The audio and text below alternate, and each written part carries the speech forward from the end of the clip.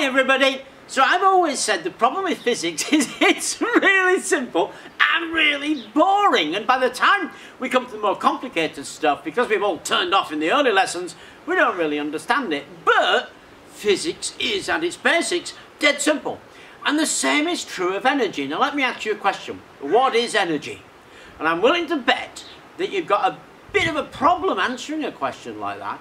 But to me, energy is really simple. Energy is about moving stuff through a distance at a time. It's why old Newton was so concerned with these things, because in order to move that, of course, I must apply a force. A force is just moving something through a distance at a time that has a mass, and we can see that there it's got no energy. If I do that, I put energy in, the energy comes back out. If there's two things you remember, one of them is going to be E equals mc squared, good old Einstein, and the other is going to be F equals ma, Newton. F equals ma is the measure of force, which is named after Newton, and 1 Newton equals a kilogram metre per second squared. The reason is m, mass, kilogram, acceleration a, metre per second squared. So it is just the mass of something moved through a distance at a speed. Okay, so we now know what a force is. Energy is applying that force to move something. And that's why the joule, which is the measure of energy, is a Newton metre. Okay, so big whoop, how does all of that help us? Well, that is a section of my gutter. It's 40 centimetres in area, it's 8 metres long, so the volume of that is round about 32 litres. Water is 1 kilo per litre, so I can stick 32 kilos in that, and it is 3 metres from the ground. Turns out here on Earth we've got something available to us all the time, and of course that is gravity. Now gravity is 9.8 metres per second squared. That's the acceleration. So if I take a mass of 1 kilo and accelerate it by gravity, it is going to be 9.8 newtons. That is the force available in 1 kilogram of mass under the acceleration of Earth's gravity.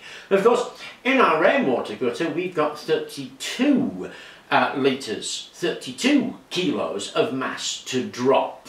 That gives us somewhere around about 313 newtons. Energy, joules, is just newtons metre. So we're going to drop that through 3 metres, we multiply that by 3, and we have 940 joules available to us. Now, of course, all we really need is something to take that energy and convert it. And I've got this. It's my rainwater generator that I designed on Tinkercad, and the Tinkercad files are, of course, freely available for everybody to use and see and adapt, and they can be found because there's a link in the description. If you look at that rainwater generator, you can see it's just a paddle wheel in a bit of pipe that will fit on a standard English gutter.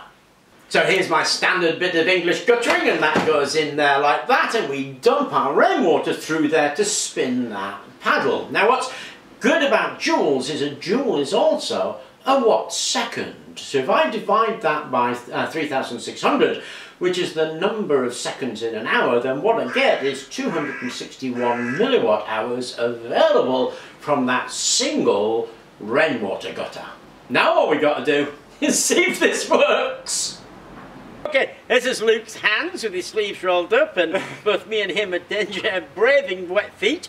But here's our rainwater, here's our generator. What you want to watch is that thing there. Now we're going to pour the water in there because this works on mass. So you wouldn't let the rainwater dribble down, use something like a bell siphon, and then when it fills, obviously, it dumps all the water down there. So watch that bit of white tape.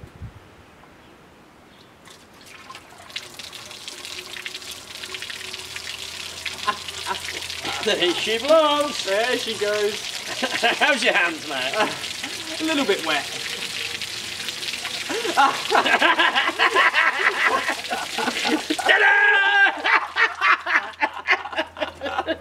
So that was kind of cool, hey? Now we dropped it from 3 metres in the rainwater, and of course if you doubled that height and took it up to the 2nd story, you would double the amount of energy that there is in there, for the simple reason joules is force times distance. So double the height, double the joules, double the energy.